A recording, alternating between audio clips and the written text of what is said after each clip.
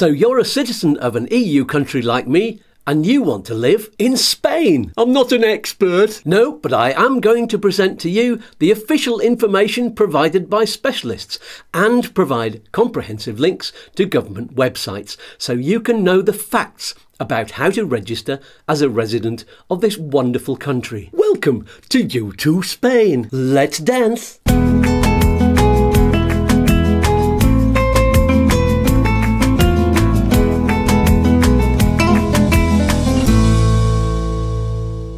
Hi, I'm Scats, and today's topic is the relatively easy process of registering your intention to live in Spain if you're a citizen of an EU country. Why is it easy? Well, because you're an EU citizen, you have the right to live and work in Spain. Hooray! And that means you don't need to apply for a visa to live here. Even more hooray! Normally, I use the phrase, "it depends," an awful lot in these helpful videos because, especially when it comes to getting visas, every individual case can bring up differences in the process and the documentation needed.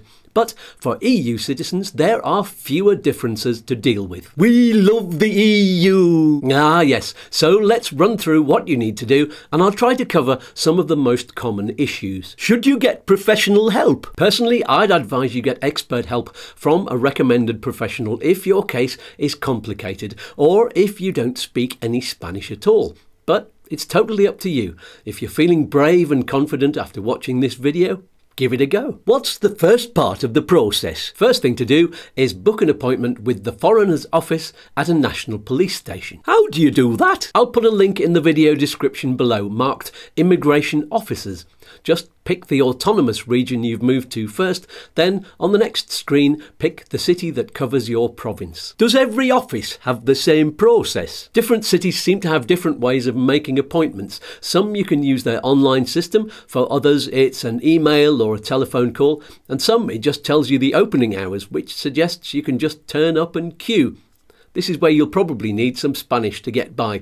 My advice is to ask them first if you've not got an experienced advisor with you. So, what documents must you take to your appointment? Let's make a list. Number 1, a Padron certificate. Certificado de empadronamiento. This is kind of the equivalent of being on the electoral register or census in other countries, and is the official proof of your residential address. I've made a video all about how to get one of these from your local town hall. Once again, the link is down below. There's also a link to find your local town hall. Ayuntamiento. Marvellous. Number 2, your passport, which must of course be valid. Also, take a photocopy of the main double page with you. Number 3, a filled-in copy of the application form, which is called the Modelo EX-18. There's a link below to download the form. Also make sure you take a copy of this with you. Number 4, proof of payment of the fee. The form for this is the Modelo 790-012. Once again, the link is below to download this. There are several ways to pay it in advance.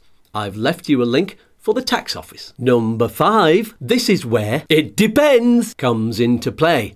If you're going to be employed and you've already arranged a work contract, you should bring your contract of employment or other proof of employment status, like registration in the Register of Economic Activities or with the relevant social security scheme. What about if you're self-employed? The same goes for self-employed people. This proof will also show that you have state healthcare cover. Problem! Now this raises an interesting catch-22 situation. To register on the social security system, you first need an NIE, Foreigner's Identification Number. That's normally allocated at your residency appointment, but if you're going to be self-employed, you need it before then to register with Social Security. I'm stuck in a loop! In that case, and this is what happened to me, you first have to go and get your NIE and be prepared to cut through any confusion this might cause with the official asking why you're doing it in this order. This is the sort of situation that has officials sending you running backwards and forwards to different offices and causing people to scream blue murder about Spain's ridiculous bureaucracy. My advice, get yourself someone like Chris from Upsticks.es to be there with you. Number 6. If you're not going to be working, you'll need to show proof of state or private health cover for you and your family members.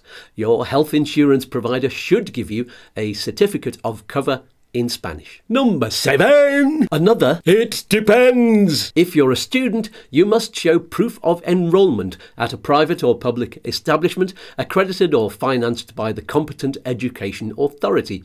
And you'll also need that proof of healthcare cover that I just mentioned. And that's about it, except for this. If you have any questions, put them in the comments below the video on YouTube so that the answers can help everyone else too. Subscribe and click on the bell to be the first to hear each time I release a new, very helpful video just for you. And also, join me every Saturday morning for the live Q&A, when you and I can both ask questions to the experts and get the answers you need. It's a win-win-win with a cherry on top. Peace and love, peas and fluff. Let's dance.